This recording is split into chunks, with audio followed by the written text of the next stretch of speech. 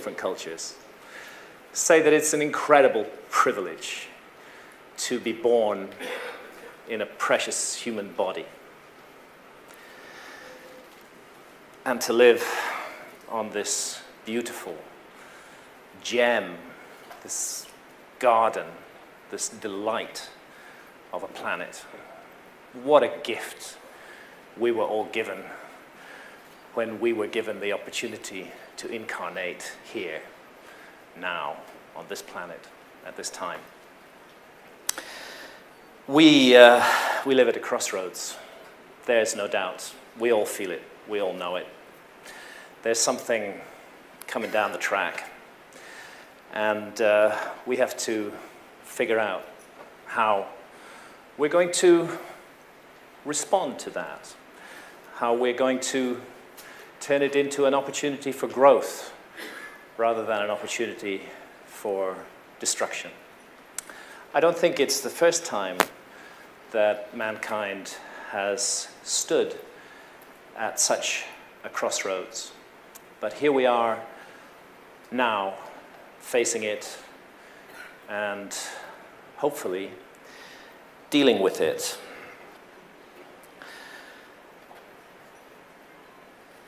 A precious opportunity which should not be wasted. Today I'm going to talk about some traces of perhaps a lost civilization, and these will look primarily at scientific traces and also at spiritual traces of that civilization all around the world. I believe we are a species with amnesia. I think we have forgotten our roots and our origins. I think we are quite lost in many ways, and we live in a society that invests huge amounts of money and vast quantities of energy in ensuring that we all stay lost. A society that invests in creating unconsciousness, which invests in keeping people asleep so that we're just passive consumers or producers and not really asking any of the questions. And I found for me the study of the past and the mysteries of the past has been a liberating process in terms of looking at the present. This is the world, of course, as it looks today. We're very concerned about such issues as global warming, climate change, and coming earth changes, which many have intuited. But if you go back 21,000 years, you will find that the world looked very different. There were gigantic ice caps covering the major land masses. The ice over North America, this huge ice cap, was actually 2 miles deep. Can you imagine that? 2 miles of ice sitting on top of New York City? Well, I don't know, but that's how it was. Same in Come Closer. I mean, just an extraordinary thing. Nobody could live there. Any traces of whatever was underneath it were ground to dust by the weight of that ice. Europe, the same story, a gigantic ice cap, bigger than Antarctica, covering the whole of northern Europe. Just an extraordinarily different world. This is our world today with its familiar contours and outlines, and this is the world at the end of the last, not the end, but at the last glacial maximum, 21,300 years ago. There was no Red Sea. There was no Arabian Gulf. The Indian coastline was greatly extended. Sri Lanka joined onto the tip. Southeast Asia was a whole continent that is now underwater, just reduced to the Malaysian peninsula and the Indonesian islands. Altogether, 10 million square miles of land were above water then that are underwater now. And 10 million square miles of land, that's the whole of Europe and China added together in terms of area. So this was a very serious change that took place in the Earth when we went from that to this. And it was a change which unfolded over a period of about 10,000 years, but sometimes it was extremely cataclysmic. It wasn't just a slow drip, drip, drip of the ice sheets. What would happen on top of those 2-mile-high ice caps is that you would get a gradual accumulation of meltwater in glacial lakes on top of the ice caps. And this would perhaps accumulate for 4,000 or 5,000 years before the boundaries surrounding it broke, and a huge explosion of water poured down off the ice caps, reaching speeds of 1,000 kilometers an hour, coming down, tearing over the land, destroying the landscape, rushing into the sea, and raising sea level. 30-foot, 40-foot rise in sea level overnight happened twice during the last ice age. We can imagine what a 30 or 40-foot rise in sea level would do to our civilization today if it were to happen overnight. I believe it would bring it instantly to an end. Now, we have traditions, myths, stories from all around the world of an all-destroying global flood. And the tendency of academics is to say that these stories are just, what happened was there was some little local flood, and the people in that area imaginatively elaborated it into a global flood. I don't think I need such an explanation when I know that there were global floods at the end of the last ice age, when the whole world was flooded again and again and again. And I do believe that the flood myths from all around the world, amongst which, of course, I include the story of Atlantis, are a memory of real events recorded in myth and tradition. It's rather interesting that Plato, who is the earliest surviving source for the story of Atlantis, tells us that he got it from his relative Solon, who in turn got it from the ancient Egyptians, and that they spoke of a time 9,000 years before the time of Solon. That's 9,600 BC, or 11,600 years before the present, when the wonderful civilization of Atlantis was destroyed in a single terrible day and a night by flooding and earthquakes. Academics think that Plato made it all up. But if Plato made it all up, it's extraordinary that he chose that date and that time, around 12,000 years ago, because that was absolutely at the peak of the meltdown of the last ice age, when there was indeed global flooding. The story is all over the world. In India, it's the story of Manu, the Indian Noah, rescued from the flood by Vishnu. In Greece, it's the story of Deucalion and Pyrrha. The same thing, a couple who regenerate mankind, surviving the flood, riding it out in a box that rides along the waves. The Maya, too, had this story of the end of the last world age and the whole Mayan concept of cyclical time, and what goes around, comes around, fits in with this very, very strongly. Here's the story of Noah from the Bible. And if you want to find the origins of the story of Noah, you need to go to Sumer, the land that is now Iraq, where the Epic of Gilgamesh, almost 5,000 years old, tells essentially the same story that is told in the Bible, of a warning. One man warned, the gods are angry with mankind, they're going to send a flood, you must save what you can. It's the story of Gilgamesh, the story of the Gilgamesh epic.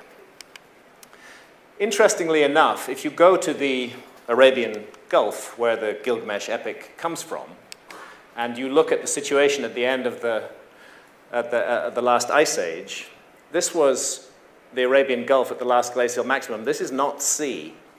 This is a river. This is the combined streams of the Tigris and the Euphrates running through the otherwise completely dry Arabian Gulf, which formed a kind of Garden of Eden. It was one of the most wonderful places to live on Earth at that time. when most of the rest of the world was extremely arid and very inhospitable. And then, around 12,000 years ago, very, very quickly, the whole Arabian Gulf became flooded. So I think that if we see a flood story from that region talking of a global flood, it's pretty easy to understand where it came from. It came from what happened. It's a memory. It's not a myth. Australia, that's how it was at the last glacial maximum 21,000 years ago with that gigantic tip of Southeast Asia nearby. That's how it is today. And again, the Aborigines of Australia who've been in Australia for 50,000 years have myths and traditions of global floods. A great flood serpent which ate up the land. It's put into symbolic language, but again, it's a memory of what happened at the end of the Ice Age. Now, one of the things, when I first began to explore these mysteries 20 plus years ago now, one of the first things that struck me was what I call the mystery of the maps. That there are certain maps that have come down to us from antiquity which show the world not as it looks today, but as it looked during the last Ice Age. And whenever you look into the story of these maps, you find that they were copied from older source maps, typically between the 13th and 17th centuries. So the maps that we look at are relatively recent. They date from the 13th to the 17th centuries. But when you find their origins, you find that the map makers drew on many source maps which are no longer available to us. These ancient maps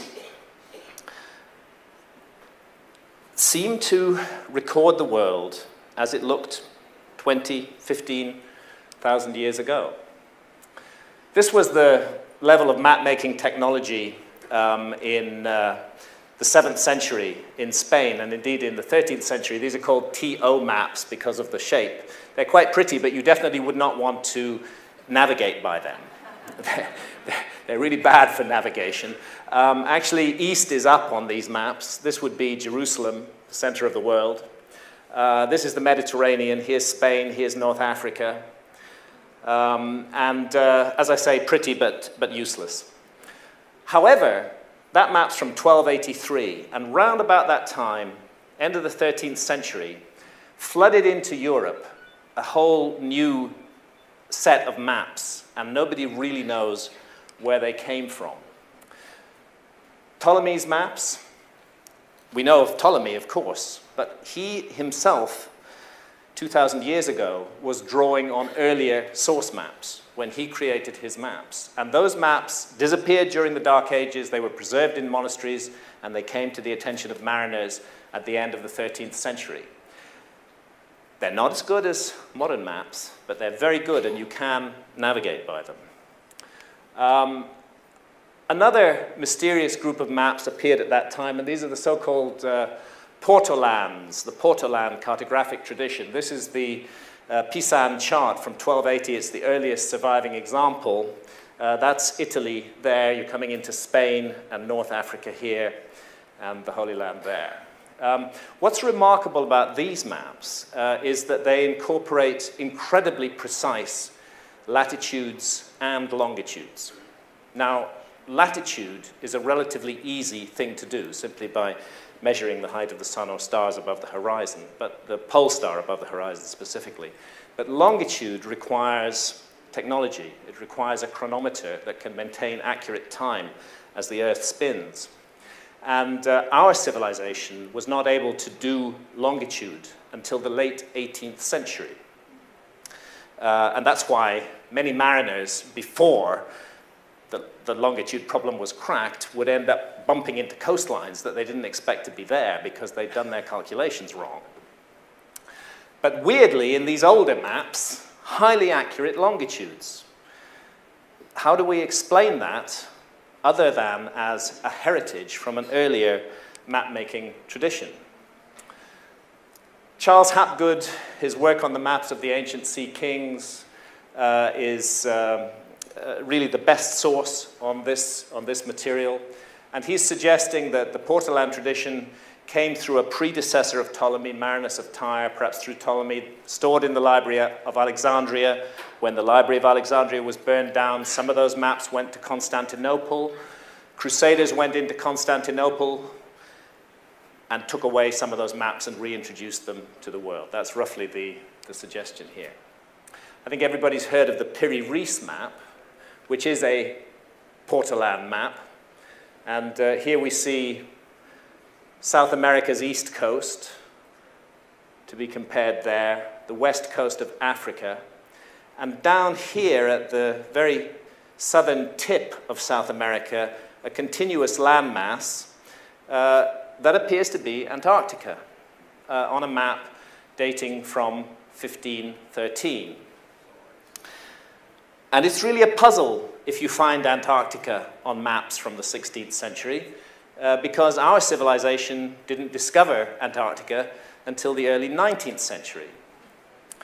Here's Antarctica as it looks today, and here's Antarctica as it looked around the year 1800 in this map from Russia, which shows no Antarctica at all. And it's not there because we hadn't discovered it in 1800. We didn't discover it until 1818. Yet if you go back to the 1600s and the 1500s, Antarctica is all over ancient maps. There it is in this beautiful work of Orontius Phineas, a rather accurate depiction of the continent of Antarctica. And here again, a map by Mercator, the famous, everybody's heard of the Mercator projection, a great map maker. Here again, Antarctica, present in that map. Both of those maps, the Orontius Phineas map and the Mercator map, drew on earlier source maps, now lost to us. Is it possible that those earlier source maps may go back to an earlier civilization, one that had the technology to explore the entire globe, to map it mathematically in a way that we can recognize today as highly sophisticated, because that's what these maps seem to show. Here's one of those Ptolemaic maps, not quite so good as the Port-Alands, but still pretty good, and interesting, really, to look at Southeast Asia and how Southeast Asia is represented in this huge landmass here, and to compare that with, well, there's Southeast Asia today. There it is on that map, and here's how it looked 21,300 years ago. And I find a really remarkable similarity between what the geologists now tell us Southeast Asia looked like 21,000 years ago and what it looks like on this map, even with the tip of the Australian landmass coming into the image right there. Another Ptolemaic map from 1513. Off the British Isles, and off the island of Ireland is a little island here. Can you see it? This little island is called High Brazil. Lots of people believed in the existence of High Brazil. I know personally of 2 expeditions that were sent out from Bristol, which is a town very near where I live, to look for High Brazil. But they couldn't find it because they didn't need a ship to find it. They needed a time machine. You have to go back 13,000 years to find High Brazil. And that's where it was. The geology shows us quite clearly with lower sea levels at that time, this landmass was exposed around 13,000 years ago, the landmass that is shown on that map. And let's go back to the Piri-Reis map again. On it, right up here, there's an island which doesn't exist. Not today, anyway. And on that island, there's these curious stones side by side. Do you see them there? That island is in exactly the place where Bimini is today. And underwater off Bimini is the famous Bimini Road. I think that that's what's shown on this image here, how it looked before it was flooded at the end of the Ice Age. Now, if we are looking at the faint fingerprints and traces of a lost civilization that explored and mapped the world more than 13,000 years ago. What other traces are there? Well, I wrote a whole book about this called Fingerprints of the Gods, so you'll find it all in there. But I want to concentrate on the spiritual side of things, because there is an astonishing spiritual continuity all around the world. And I'm going to speak of it today with specific focus to ancient Egypt, but also with a secondary focus on Cambodia. Again, the Piri-Reis map. It actually turns out to be drawn on a very modern projection, which is an azimuthal equidistant projection, and it's based on Cairo, where Giza is, where the pyramids of Giza are. So this seems a good opportunity to go to Giza. And here we find the majestic, the incredible, the mysterious Great Sphinx, speaking to us in riddles down the ages, this beautiful and majestic monument, and the pyramids themselves. My wife Santha took all of these photographs. She and I have been privileged to visit Egypt times beyond counting. There is something truly magical and mysterious about that site. It is a very special place on the world. It isn't the only special place, but it is extraordinarily special, and it touches the soul, and it touches something deep in us, and I believe that that's because it was designed to do that. The three great pyramids of Giza standing there in the desert like three stars brought down to earth. Now, one thing about the Great Pyramid you can tell immediately, even though you might not know anything else, is that astronomy was involved in creating it. The Great Pyramid is stunningly accurately aligned to true north, south, east, and west. It's actually within 3/60ths of a single degree of true north. And that is an incredible, accurate alignment, especially when you're dealing with a monument with a footprint of 13 acres. It would be very hard to do it today. We probably could do it, but it would be difficult. And the architect would want to know why. I mean, why do you want to do that? We can build you this amazing, huge monument, but must it really be within 3/60ths of a single degree of true north? That's making the problem really, really huge. So it tells us not only were astronomers involved to get that level of accuracy, but also that it was important to them. It really mattered to them to be precise, to be on the button in that way. And a second thing which just will not go away at Giza, no matter how angry the archaeologists become, no matter how they swarm out of their nest and leap all over anybody who dares to criticize the existing paradigm. What will not go away is the hint of much greater antiquity surrounding the entire Giza complex. That's what won't go away. And that's what I want to look into a little bit just now. This is from the Temple of Seti I in Abydos, and we see the pharaoh Seti showing his young son, Ramesses II, a list of all the kings of Egypt who'd ruled before them.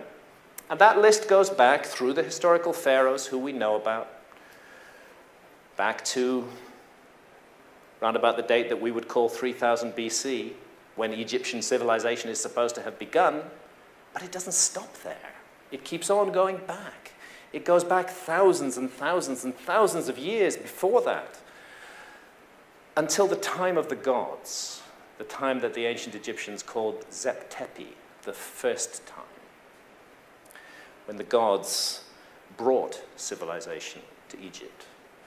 That's what the pharaoh is showing his son, a connection to the gods, going back thousands of years into the past. And from the tomb of Seti I, again, we see this idea. It goes right the way back to the god Osiris.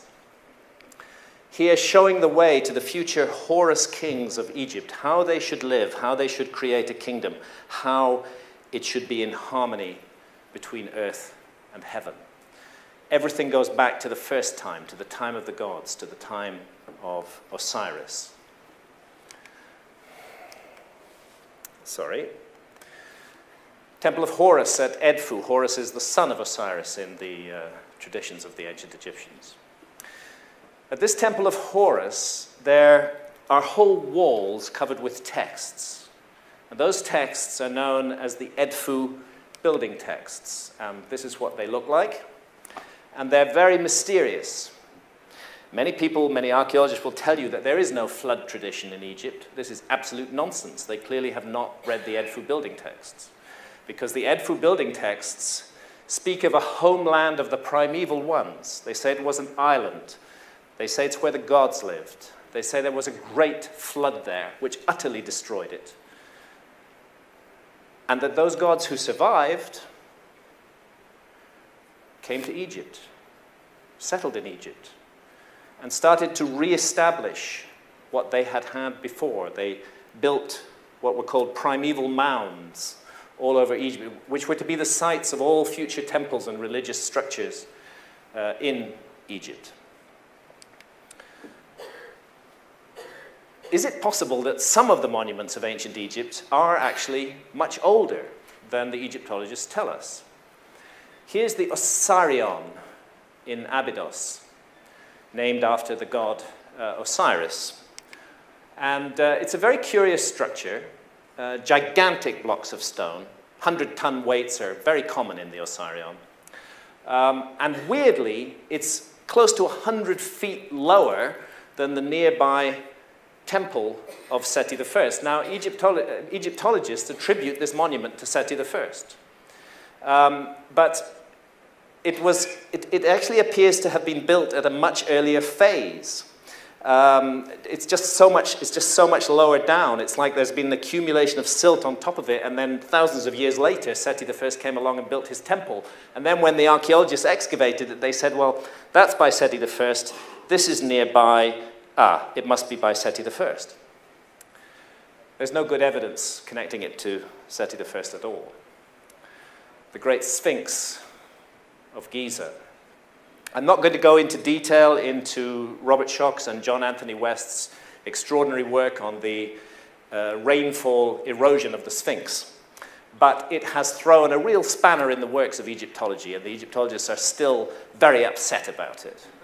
You know, how dare a geologist suggest that the Sphinx actually might be thousands of years older than it's supposed to be, because that is what Schoch and West are suggesting, that these erosion patterns in the trench surrounding the Sphinx, which we would have seen on the body of the Sphinx too if it had not been restored again and again down the ages, that this erosion pattern can only be caused by exposure to thousands of years of heavy, heavy rainfall.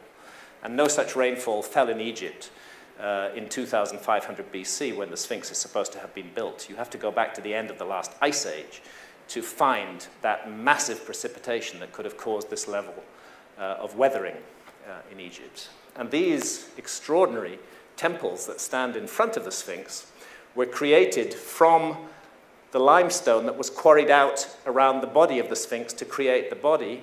Therefore, they are as old as the Sphinx. If the Sphinx is 12,000 years old, then so are these temples. And these temples, like mighty memorials of a forgotten past, are really hard to explain. There are blocks of stone, again, in the range of 100 tons in these temples, and they just have been built up as though it's an easy thing to do, as though it's easy to manipulate 100-ton blocks of stone. Now, the three great pyramids standing above the modern city of Cairo. That atmosphere of strangeness and mystery cannot be escaped. Let's take a quick flight around the great pyramids of Giza. We're looking from the east side here over the village of Nazlet al-Saman, the great pyramid of Khafren, supposedly, the pyramid of Menkaure. We'll come around again. We're swinging around to the west side now. This is the north face of the Great Pyramid. The second pyramid, the third pyramid. Can you see the Sphinx, by the way? This is the Sphinx down here. The Sphinx is 270 feet long and 80 feet high. But it's dwarfed by the pyramids. It almost disappears from view. And here's the Valley of the Nile off to the east. So let's just come in closer and closer to these amazing monuments. The top of the Great Pyramid, 480 feet above the ground, a flattened area on top of the Great Pyramid there. And there I am, on top of the Great Pyramid. Now, I'm not showing this picture for, well, that's how I used to look in those days. Ah, sweet bird of youth.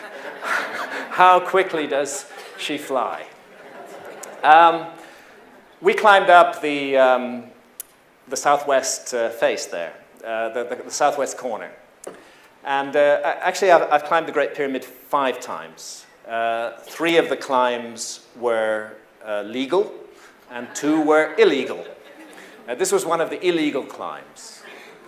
And on one of the climbs, when I had more time, because I was up there legally and the police weren't going to arrest me, Santa and I, we spent some time looking around at the graffiti on top of the Great Pyramid. It's astonishing. There's graffiti going back hundreds of years up there. Even Mercator, that map maker, he left his graffiti up there. Loads of people have been climbing the Great Pyramid and leaving their graffiti.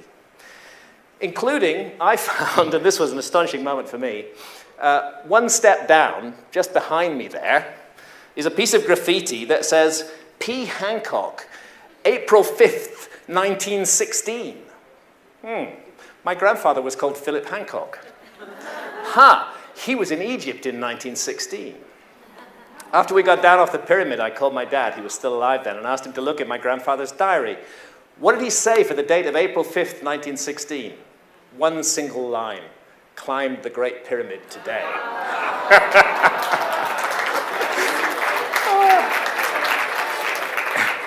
It was an extraordinary moment for me. And there's something about this place. It's like flying on a magic carpet above the city of Cairo. It's such a privilege, such a gift to be able to go there. I don't want to bore you with statistics. It's just 13.1 acres. It weighs 6 million tons. It's got 2.3 million blocks of stone. It's 481 feet high. It just is the most amazing thing. You know, it's just, you can look at it and just kind of miss it, and then you look at it closely and you begin to realize you're looking at something that's utterly impossible. I just want to take you on a quick journey around some of the interior of the Great Pyramid. I think we'll start down here in the so-called subterranean chamber, which is 600 feet vertically beneath the apex of the pyramid and about 100 feet beneath the base. It's carved out of solid rock. They went 300 feet, a sloped corridor, sloping at an angle of 26 degrees. You have to go 300 feet down it, and then you reach this chamber at the bottom. So they had to make that chamber, they had to cut down through the rock 300 feet. It's about 3 feet 6 inches high and the same wide, so you're going to go down like this, all the way down. And you get to the bottom, and here's this rock-hewn chamber, deep underground. And here's a couple of likely lads in the rock-hewn chamber. That's me and my friend Robert Boval, the author of the Orion Mystery, just to give you a sense of the size of the room. Now, coming out of the subterranean chamber, let's go back up this passageway which leads to it. There it is, cut from solid rock, as I described. And then you come to this junction here, and you go up the so-called ascending corridor and along a horizontal passage that leads you to the so-called Queen's Chamber. We don't know what the builders of these pyramids called these chambers. All these names are modern attributions. Let's just take a quick look inside the Queen's Chamber. The statistics are there. There's these curious little shafts in the walls of the Queen's Chamber. Up until the 1870s, this shaft was not visible. It was covered by a block of stone. When they completed the chamber, they closed it. But a British Freemason called Wayman Dixon, who'd noticed that there were shafts in the chamber above, the King's Chamber, wondered if there might be shafts in the Queen's Chamber, and he went around tapping the walls. And he found these hollow points, cut out the stone, and sure enough, there's these shafts. And my friend Robert Boval has established the astronomical connections of these shafts. That the Queen's Chamber shafts point, the southern shaft, this one, points to Sirius, and the northern shaft points to Beta Ursa Minor. Very curious thing, especially since these shafts actually do not exit on the outside of the pyramid. The ones from the King's Chamber do, but these ones don't. And back in 1993, a German robotics engineer, Rudolf Gantenbrink, sent a little robot up that shaft, and 165 feet up the shaft, the robot came to this door with two metal handles. Rudolf Gantenbrink was immediately banned from doing any further work in Egypt and was sent away. The project was taken over by the Egyptian government.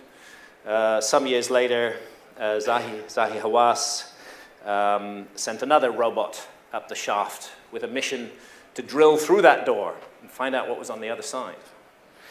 And there we go, there's the drill, there's the door, there's the hole that they made. You know what they found on the other side? A space and another door. It's like an invitation. Search me. The pyramid is saying, search me, but I'm not going to make it easy for you. You're really going to have to figure this thing out. We still don't know what's at the end of that shaft. Okay, so we're going to come out of the Queen's Chamber, back along the horizontal corridor. Now we're looking up the Grand Gallery, 153 feet long, 28 feet high. This is called a corbel vault. Each level protrudes slightly over the level below it and narrows up towards the ceiling. Well, these blocks weigh about 70 tons each. They're laid at an angle of 26 degrees. You can't get a sheet of paper between the joints. They're unbelievably precise. It's like being compared to opticians' work on a scale of acres. An astonishing feat of construction. The work of giants, really. At the top of the Grand Gallery, you have an entrance to the King's Chamber. This is the King's Chamber here. And above the King's Chamber, not known until the early 19th century, are 1, 2, 3, 4, 5 more chambers. And getting into those chambers is really fun. I'll come to that in a moment. But let's first of all go into the King's Chamber. And this is what the King's Chamber looks like. Those are those shafts again. This is the northern shaft, the southern shaft's on this side. One pointing to Orion's belt, and the other again pointing to one of the circumpolar stars. It's a beautiful geometric room. It's made of granite blocks. The Great Pyramid is a limestone monument. These granite blocks were brought about 500 miles from Aswan. They were lifted to a height of hundreds of feet above the ground and put into position in this extraordinary chamber in the heart of the pyramid. There is a sarcophagus in it. I and my colleagues believe that this is not a sarcophagus that ever contained the body of the pharaoh Khufu, or of any pharaoh. We think that it was involved in some kind of process, some kind of initiation. I'm going to talk about that a little bit. But because there is a sarcophagus in it, immediately the assumption has been made that this must have been the burial chamber of Khufu. Let's look at this setup again here. The King's Chamber and the so-called relieving chambers up above it, rather similar to the Djed pillar, the symbolic backbone of Osiris, which is a symbol of resurrection and rebirth in the ancient Egyptian religion. It seems that they were creating a symbol of resurrection, of rebirth within the Great Pyramid.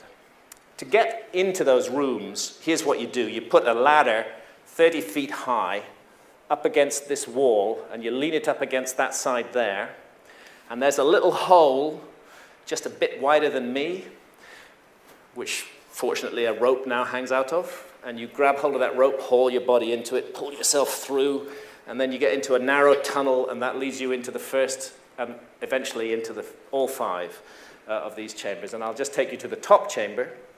That's that one up there. And again, these extraordinary huge blocks of stone.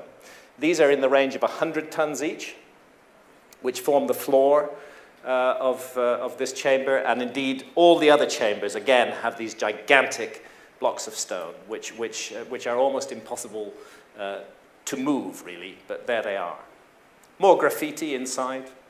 Sister M.T. Martin, 6th of February 1915. There's me with one of my kids, Layla. Again, just to show you the size and the scale of the thing. We'll go back to the pyramids. Here is the only evidence that Egyptologists are able to cite which connects the Great Pyramid to the pharaoh Khufu. And that is a cartouche which appears to say the name Khufu, that is found in that very topmost relieving chamber that I showed you. It's round about over here somewhere. And there are no other inscriptions whatsoever inside the Great Pyramid, not one. But this graffiti, as it's referred to, is supposed to be what's called a quarry mark that was put on the blocks by the gangs of construction workers who were quarrying out the blocks that would be built into the Great Pyramid. And they said, this is Khufu's block, or something like that. It's not very convincing evidence that the pyramid was built by Khufu or for Khufu. There is a hint of doubt over the authenticity of the cartouche itself. Could it have been forged by Howard Weiss, who found it in the early 19th century? But one thing's for sure, if Khufu was the builder of the pyramid, he had a pretty small ego for such a big monument. This is the only statue of Khufu that's ever survived. It's about 2 inches high. And, you know, you would have thought he'd have put his name all over this thing instead of just on some bit of graffiti up in a block in a chamber that nobody's ever going to see. But he didn't. It's absolutely bare. There are no texts, nothing in there that tells you what's going on. However, if you go down to Saqqara, about 15 miles south of Giza, you will come to a group of pyramids dating from the 5th and 6th dynasties, not the 4th dynasty, which this one supposedly dates to. And those pyramids are filled with text. Now, I'm just showing this overlay. Actually, I'm going to give away Santa's secret. She did this by accident.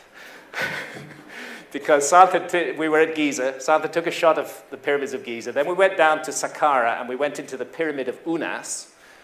And Santa took a photograph of the pyramid of Unas, and we got this double exposure, where the pyramid of Unas is overlaid on the Giza pyramids. And here are the so-called pyramid texts, the star-covered ceiling of the pyramid of Unas, and the pyramid texts on the walls. And these pyramid texts are the earliest surviving recensions of what we now know as the Books of the Dead, the ancient Egyptian Books of the Dead. And they concern the mystery of life and death and what it is we're doing on this planet. They're very deep, they're very profound. And they are, it seems to me that they were putting in writing there what the Great Pyramid does in architecture alone. The Great Pyramid does it entirely symbolically in architecture. In the later pyramids, they expressed it in texts. And all of these texts, whether it's the pyramid texts, which are the oldest surviving, the coffin texts, because they're written inside the lids of coffins, the book of what is in the Duat, which you'll find painted on the walls of many of the tombs in the Valley of the Kings, and the Books of the Dead, which were papyrus scrolls that were placed with the deceased inside the coffin. All of these seek to prepare us for the journey that the ancient Egyptians believed that we will face, that we will confront on our own deaths. And the ancient Egyptians regarded the issue of life and death as extremely important. Our civilization kind of avoids the subject of death, really. We don't want to know about death. We try to shove it away to the margins and not think about it. And least of all, to prepare ourselves psychologically and spiritually for that moment that will come to us all. The ancient Egyptians put their best minds to work for 3,000 years on considering the mystery of death and what we may or may not confront when we die. And when it comes to these matters, I would rather listen to the ancient Egyptians than any bloody modern scientist. Because the modern scientists are just pygmies, you know. They're infants, they're children.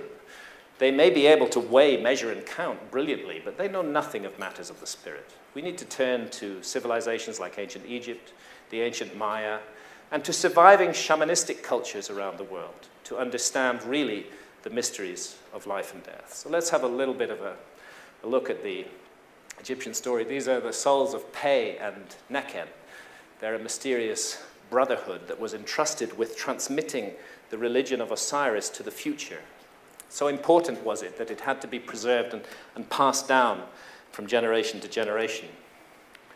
Osiris was the first king. He lived in the legendary first time. He was the civilizer. He brought civilization to Egypt. And he was murdered by his antagonist, Set, and 72 conspirators, and his body was hacked to pieces and reassembled and revivified through the magic of Isis, the goddess Isis.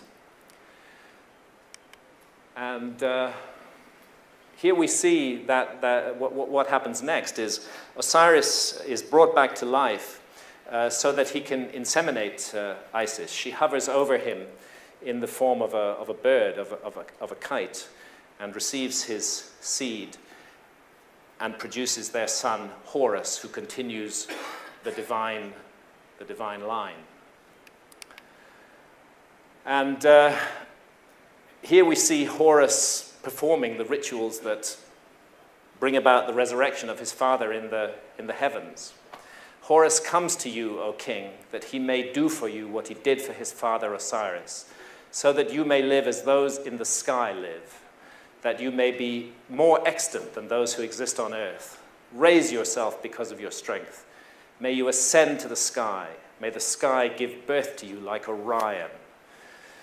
May you have power in your body, and may you protect yourself from your foe. That's from the pyramid texts. And again, this image from the tomb of Seti I, Osiris riding on his boat of stars, showing the way to the future pharaohs of Egypt. Nobody disputes that when the ancient Egyptians looked at the constellation of Orion, they saw it as the figure of Osiris in the sky. This is not a controversial statement. Orion ruled over the celestial afterlife kingdom of the Duat, and the Duat had very specific astronomical coordinates, roughly between the constellation of Orion and Leo, and divided by the great river, the Milky Way, which the ancient Egyptians called the Winding Waterway. And again, all of this is laid out in the books. A lot of this is the work of Robert Bauval. He and I worked together on the message of the Sphinx. When you look at the layout of the pyramids on the ground, of course, everybody in this room is familiar with the Orion correlation theory, Robert Bauval's extraordinary discovery, which has really revolutionized our understanding of Egypt. You find that the three pyramids are representing the three stars of Orion's belt. The Nile is just right for the Milky Way. I'm not suggesting that the ancient Egyptians built the Nile. I'm suggesting that Giza was put where it was because the Nile was there, and it happened to reflect a celestial item that they wanted to draw down. And then we have this lion-bodied monument and constellation of Leo, which I'm going to speak about a bit later. So Osiris ruled in the first time, and we shouldn't be surprised that the astronomical layout contains hints of very ancient origins, and I'll come back to those in a moment. I want to talk about the journey through the Duat, this strange parallel realm, which is at once a place in the heavens and also a kind of underworld with narrow corridors and passageways and strange chambers that you find yourselves in, and monsters and demons, and you have to be prepared for every challenge that you will face there. In fact, that was what your life was for. It was to prepare you for that moment when you make the journey through the afterlife realm. Sometimes the god Anubis would act as your psychopomp, as your guide, leading you through the afterlife. the texts make it clear that there was a great secret in the 5th division of the Duat, which is referred to as the land of Sokar and of Rostau. And it's not an accident that Rostau was one of the ancient names of Giza. In fact, in this image from the book of what is in the Duat, we see a pyramid, we see a sphinx, and we see a hidden chamber with this curious figure, 3-headed serpent here, a winged serpent very familiar from this part of the world. Go back inside those chambers and corridors. There's the grand gallery of the Great Pyramid. Here's an image from the book of what is in the Duat. A boat, a huge boat, is buried on the south side of the Great Pyramid. We find boats used in the navigation of the Duat, the narrow corridors and passageways. Strange chambers, here with star gods seated. And the king's chamber. What I'm suggesting is that the Great Pyramid was your journey through the Duat in stone. It was a place where you prepared for that journey.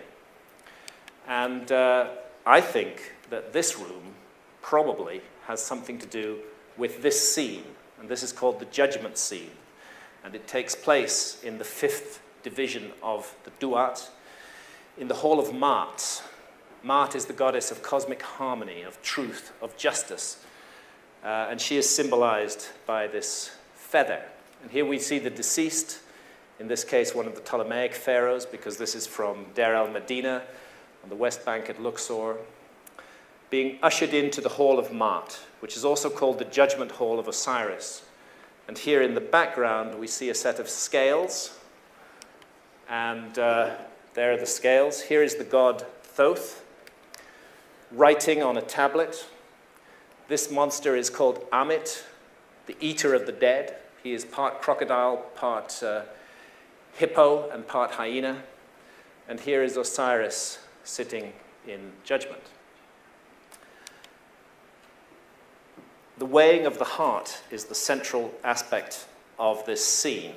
And what we see here, weighed against the feather of truth, of harmony, of justice, is this symbol representing the heart of the deceased.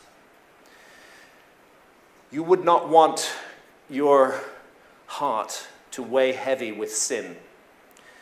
You would not want that to happen because then you might have to face the eater of the dead, and you definitely don't want to do that. It's as if your whole life is weighed up in this moment. These figures here are amongst the 42 assessors in the Judgment Hall of Osiris. They ask you questions. Did you kill? Did you steal? Actually, all the 10 Commandments are there, and another 30 as well. And you're supposed to be able to answer all of them, no, I didn't do that. You're supposed to be be able to answer in the negative. But so this is moral behavior. But there's a sense that the judgment of moral behavior in the ancient Egyptian judgment scene is only part of the story, as though it's necessary to lead a good life, but not sufficient. It's not alone enough just to lead a good life. It's as though these texts, these ideas are recognizing what I said at the beginning, that comes down to us from many ancient traditions, that it's a precious gift to be born in a human body. And the question that's being asked of you there not only is, did you behave morally and decently towards your fellow humans, but also, did you use that opportunity? You were given an opportunity. Did you use it well? Did you live? Did you really live that life that you were given? Or did you waste it away? That's the second aspect of the judgment scene, and the more difficult and the more complex one. So, Thoth records the verdict. If your heart outweighed the feather, if your life was lived inflicting misery and cruelty and pain on others, if your spiritual potential was utterly frittered away and wasted, this is what you would face. Annihilation, never to be born again, never to come back. Your story is over. It's rubbed out from the book of life. if you've lived your life right, then something wonderful is being proposed, and that's the life of millions of years. And I just want to read a passage from the Normandy Ellis translation of the ancient Egyptian Book of the Dead. I stand before the masters who witnessed the creation, who were with Ra that morning the sun rolled into being, who were with Osiris in the grave as he gathered himself together and burst from the tomb, white with heat, a light and shining god. Hail Thoth, architect of truth, give me words of power that I may recall my years and weave together my history. Hail Thoth, architect of truth, give me words of power that I may form the characters of my own evolution. I stand before the masters who witnessed the generation, who were the authors of their own forms, who rolled into being, who walked the dark, circuitous passageways of their own becoming, who saw with their own eyes their destinies and the shapes of things to come. I stand before the masters who witnessed the working of magic, who were with Isis the evening she became the swallow, and her lamentations filled the air, who were with her as she shook down her black hair and veiled the god's transformation in secret, who witnessed the conception of the divine child, though his coming was yet unrevealed. Hail Thoth, architect of truth, give me words of power that when I speak the life of a man, I may give his story meaning. I stand before the masters who know the histories of the dead, who decide what tales to hear again, who judge the books of lives as either full or empty, who are themselves authors of truth, and they are Isis and Osiris, the divine intelligences. And when the story is written, and the end is good, and the soul of a man is perfected, with a shout they lift him into heaven. Hail Thoth, architect of truth, give me words of power that I may complete my story and begin life anew. I stand before the masters who witnessed the transformation of the body of a man into the body and spirit, who were witnesses to the resurrection when the corpse of Osiris entered the mountain and the soul of Osiris walked out shining. He gathered his heel and his leg, he gathered his arms and his backbones, he gathered the dreams crackling inside the dark cave of his skull. He knitted himself together in secret. He came forth from death, a shining thing, his face white with heat. Perhaps these monuments formed a sacred landscape in which the afterlife journey was prepared to, the ultimate goal of joining Osiris in the sky, winning the life of millions of years. It's part of an ancient spiritual system, and what it celebrated and nurtured above all else was the gift of life. And yes, the ancient Egyptians sought immortal life, but they did not take it for granted. Here is Thoth writing the name of Ramesses II on the tree of life, the life of millions of years. If you ask the ancient Egyptians where this religion came from, they'd tell you it came from the gods. In Zep Tepi, the first time, when the gods came to Egypt. And here's the second pyramid on the equinox, on the spring equinox. You can see the shadow. It's like a gnomon, shadow running absolutely due west. Clues as to when the first time might have been are actually contained in the monuments themselves, and they require us to understand a little bit about a complicated astronomical phenomenon called the precession of the equinoxes. It's accepted that the ancient Egyptians had pretty good observational astronomy, but most mainstream astronomers today would absolutely reject the notion that the ancient Egyptians had any knowledge at all of the precession of the equinoxes. Certainly, astronomy in ancient Egypt was a spiritual rather than a scientific pursuit. There's no doubt about that. I mean, the second shrine of Tutankhamun is particularly interesting in this respect. You can see these initiates connected through the third eye to a star in the sky. It's somehow as though the study of the heavens is part of our fulfilling ourselves as individuals on this planet. But precession of the equinoxes, no, the scholars say they couldn't possibly have known that. It's a process that we think is caused by the pull of the sun and the moon on the Earth. It causes the Earth to wobble like a top, which is slowing down, and that wobble takes 26,000 years, actually 25,920 years to complete one great cycle. And it unfolds at the rate of 1 degree every 72 years. Each of the 12 constellations of the zodiac gets 30 degrees along the ecliptic, the path of the sun, and the precession runs in the opposite direction to the normal direction of the zodiac. It goes backwards, it's precessing backwards. You have roughly 2,160 years in each house of the zodiac, and these are thought to define the age. So this is why we say we live in the dawning of the age of Aquarius, because in our time, the sun is moving out of Pisces on the spring equinox and moving into Aquarius. It isn't quite there yet. We're not in the age of Aquarius. We're perhaps not even on the cusp. Another 100, 200 years, and we'll be much closer to the beginning of the age of Aquarius than we are today.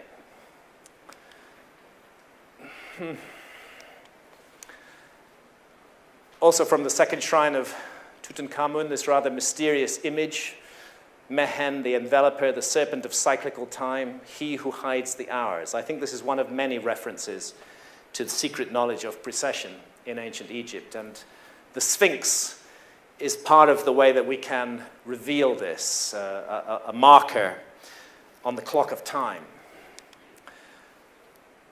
The Great Sphinx, it looks perfectly due east. It's aligned absolutely perfectly to due east.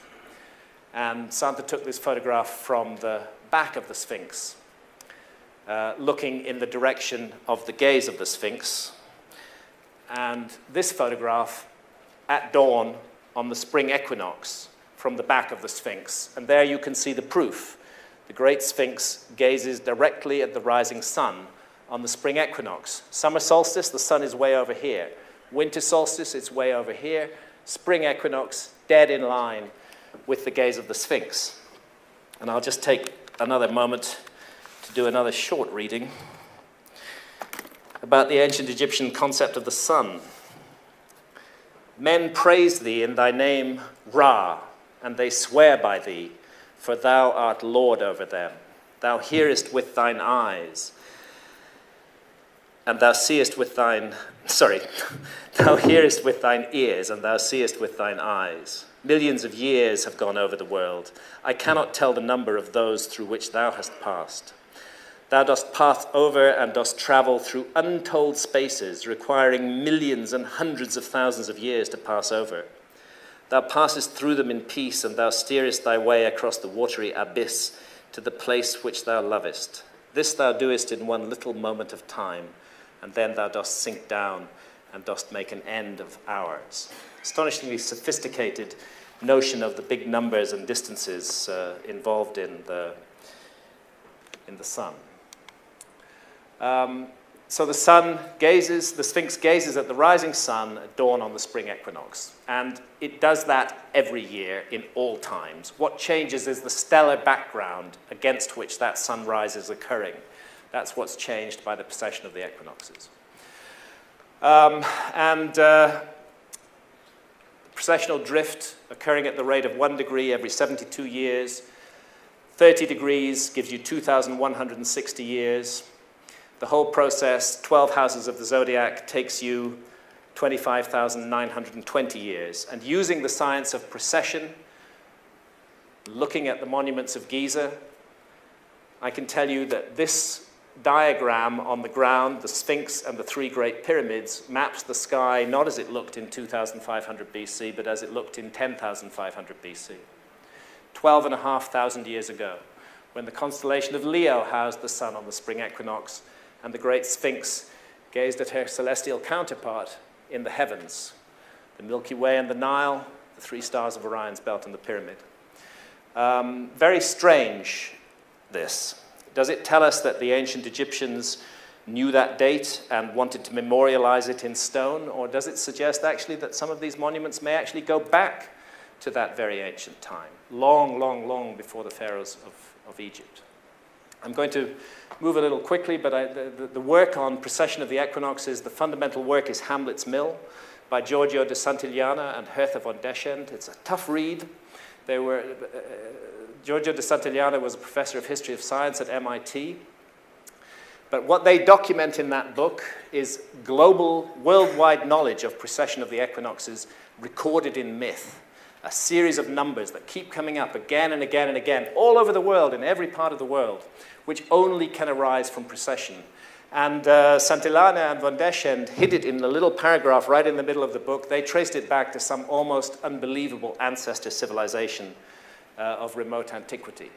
72 is the heartbeat of the cycle, lots of numbers. 72 divided by 2 is 36, 72 plus 36 is 108, half of 108 is 54. All these are what I call the precessional numbers, which are derived from and related to the process of precession of the equinoxes. And you find them in myths, in Viking myths, in Indian traditions. The story of Osiris and his 72 assailants, the number of stanzas in the Rig Veda, it's just all over the world, in myth everywhere. The story of precession of the equinoxes in numbers. Now, the Great Pyramid, Egyptologists know this, but they say it's a coincidence, is a mathematical scale model of the northern hemisphere of the Earth. It's quite simple. If you take the base perimeter measurement of the Great Pyramid and multiply it by a specific number, and that number is 43,200, you get the equatorial circumference of the Earth. And if you take the height of the Great Pyramid and multiply it by the same number, you get the polar radius of the Earth. As I say, Egyptologists know this, but they say it's a coincidence. Actually, if it were any other number than 43,200, I might have to accept it could be a coincidence. But 43,200 is one of those precessional numbers. It's one of those numbers that is derived from the sequence that evolves from 1 degree every 72 years. 72 times 30 equals 2,160. That's one house of the zodiac. 2,160 by 20 gives you 43,200. Let's jump to Angkor in Cambodia. Turns out that from Giza to Angkor is exactly 72 degrees of longitude. Weird, that. Another one of those precessional numbers. And makes me think of a whole worldwide project establishing sacred sites at certain positions of longitude around the globe and creating them for a very specific reason. And I think Angkor and Giza are intimately connected, although they seem to stem from very different periods of history. Angkor Wat. By the way, Ankh-Hor means life to the Horus in the ancient Egyptian language. That's another one of those coincidences, according to the scholars. Here's the Angkor Wat temple. Look at this amazing axis running all the way through it. Actually, it just disappears. We're slightly off the screen here, but it disappears right over the horizon, miles and miles away. It's an east-west axis. Rather pyramidal form of all of the temples in Angkor. And here's what happens on the spring equinox at Angkor.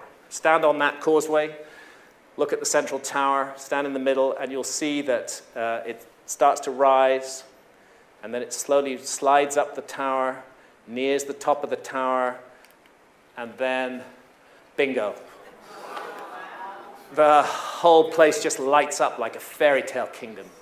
It's an amazing experience, and you suddenly realize that this monument, this temple, was built to connect sky and ground at that moment, at that exact moment. It comes alive. That's what it's all about. It's an equinoctial marker, just like the Great Sphinx. There are 72 major temples at Angkor. There are curious pyramidal hills in the background at Angkor. There are these amazing structures. This bridge over to Angkor Thom, 54 figures on each side of the bridge, another processional number. 54 plus 54 equals 108. 108 is 72 plus half of 72, 36. The churning of the Milky Ocean, a relief at Angkor. That's the same thing that's represented in sculpture here. It's represented in a relief here. You see the serpent Vasuki, gods on one side, demons on the other. Actually, these are the demons. These are the gods. They're pulling on Vasuki, the serpent, like he's some huge piece of rope. He's wrapped around Mount Mandara, and it's a churning process. And they're whipping up the Milky Ocean, and they're churning Amrita, the elixir of immortality, the very same gift that is sought by the ancient Egyptians. That's what's produced by this churning of the Milky Ocean. If you trace the major temples of Angkor, you find that they too represent a constellation on the ground, and that is the constellation of Draco in the northern sky. And to cut a long story short, the only time that the correlation works perfectly is in 10,500 BC, exactly the same time that the correlation at Giza works perfectly. I'm not saying the temples of Angkor were built in 10,500 BC, they certainly weren't. They date from about 1100 AD, but archaeologists are finding that there's layers and layers of construction underneath the temples that we see today, as though they're reincarnations of earlier temples. So we have enigmatic ancient sites and religious ideas, widely distributed around the world, extraordinary similarities pointing back to a remote date 12,000 years ago. We've got ancient maps that seem to document the meltdown of the last ice age. Are we looking at the traces of a forgotten episode in human history? I think so. I think that's what's going on here. And because we've forgotten it, because we are a species with amnesia, because we are so much a mystery to ourselves, perhaps it's because of that that we're so lost and so troubled today, so haunted by this sense of something missing, something that we need to know about ourselves.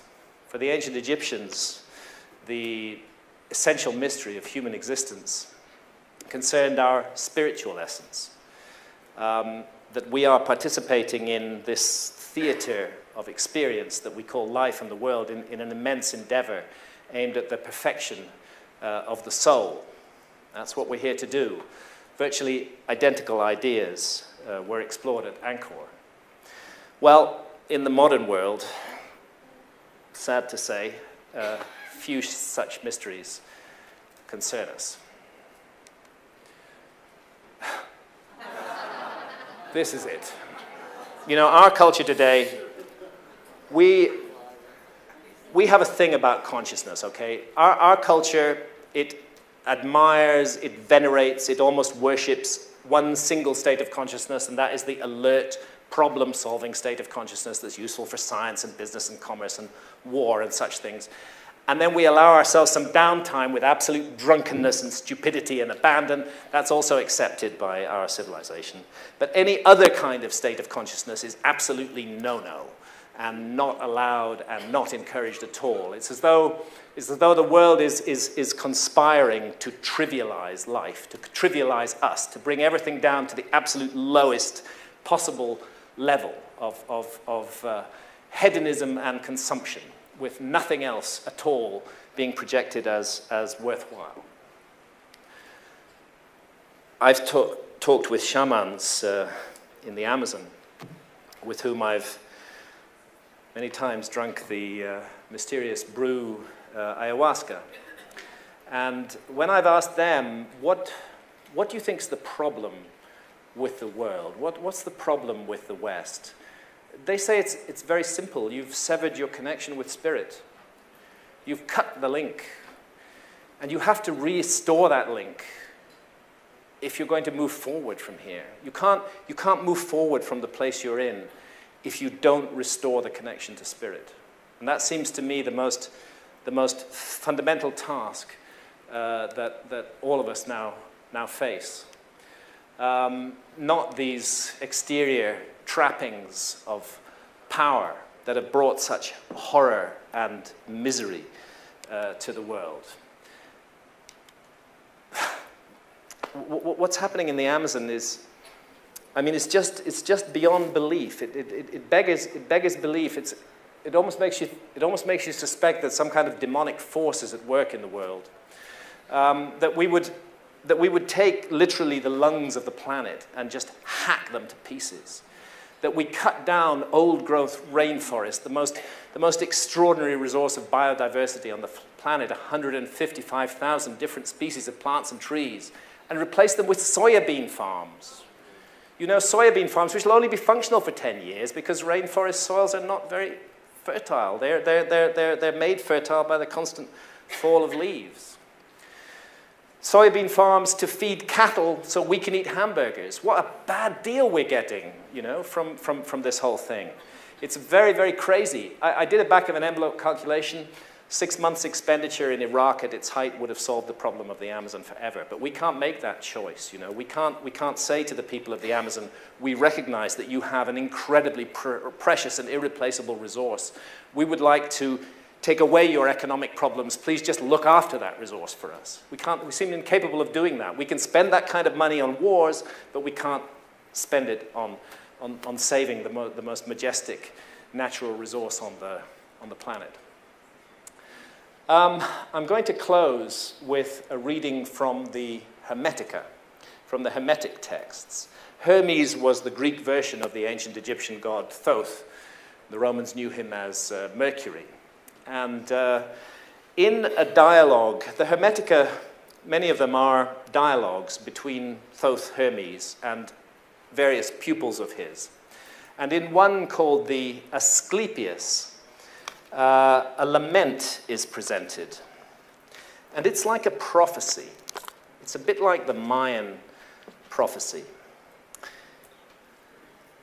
Egypt seems to stand as a metaphor for the whole world in this. And to my mind, for the world in our time, this lament, this prophecy is speaking directly to us. So it's Hermes speaking. And he's saying to Asclepius this: do you know, Asclepius, that Egypt is an image of heaven?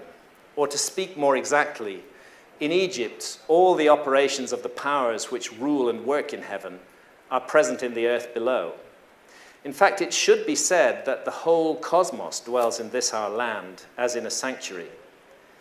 And yet, since it is fitting that wise men should have knowledge of all events before they come to pass, you must not be left in ignorance of what I will now tell you. There will come a time when it will have been in vain that Egyptians have honored the Godhead with heartfelt piety and service, and all our holy worship will be fruitless and ineffectual. The gods will return from earth to heaven. Egypt will be forsaken, and the land which was once the home of religion will be left desolate, bereft of the presence of its deities. O Egypt, Egypt, of thy religion nothing will remain but an empty tale, which thine own children in time to come will not believe. Nothing will be left but graven words, and only the stones will tell of thy piety.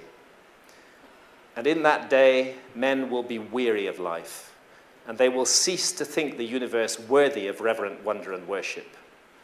They will no longer love this world around us, this incomparable work of God, this glorious structure which he has built, this sum of good made up of many diverse forms, this instrument whereby the will of God operates in that which he has made, ungrudgingly favoring man's welfare, this combination and accumulation of all the manifold things that call forth the veneration, praise, and love of the beholder. Darkness will be preferred to light, and death will be thought more profitable than life. No one will raise his eyes to heaven. The pious will be deemed insane, the impious wise, the madman will be thought a brave man, and the wicked will be esteemed as good. As for the soul, and the belief that it is immortal by nature or may hope to attain to immortality, as I have taught you, all this they will mock, and even persuade themselves that it is false. No word of reverence or piety, no utterance worthy of heaven will be heard or believed.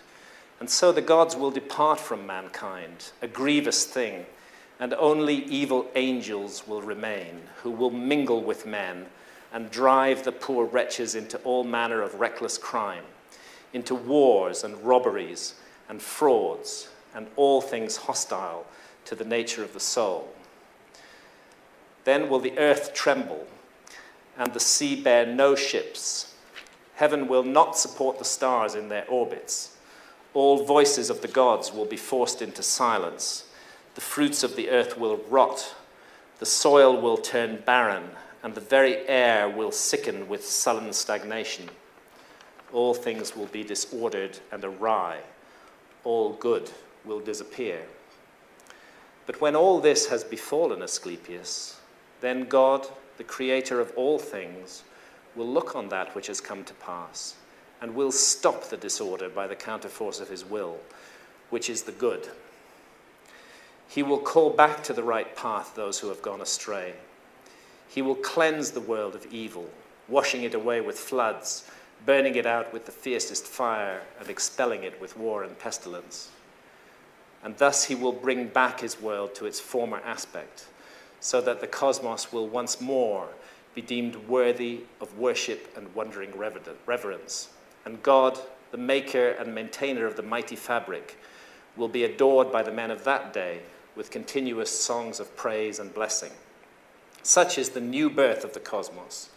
It is a making again of all things good, a holy and awe-inspiring restoration of all nature, and it is wrought inside the process of time by the eternal will of the Creator. I don't know whether we're going to face some terrible global catastrophe in 2012 or not. I certainly hope not. I hope it will not come down to misery and horror and awful, awful things. There's enough of that in the world already. But I do remember what all the ancient texts say. There isn't a single flood myth, there isn't a single story of the destruction of past civilizations that don't implicate humanity in the story somewhere. Our own behavior and what we do is part of what we're bringing down on the world right now. What we are manifesting in the world, that is what is coming towards us. We are the authors of this thing, and we can change the story if we want to change it. I firmly believe that. This is the moment of crossroads that we stand at. None of us can effect changes on a macro level. It's impossible to do so. But we can make changes on a micro level. We can make changes in our own lives. We can make changes in our immediate surroundings. Changes for the better. Changes driven by love and by hope.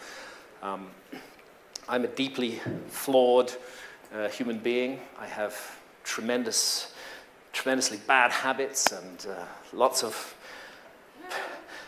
bad aspects to my personality. Over the last decade or so, I've come to look at some of those things objectively, been very much helped by ayahuasca, the brew that I mentioned from the Amazon in doing this. I'm working hard to change my life, to try to be a more nourishing person to people around me. I'm not saying that I'm succeeding. I fail every day, but I'm still trying to do that. And that's really all I can say when we confront something so huge and so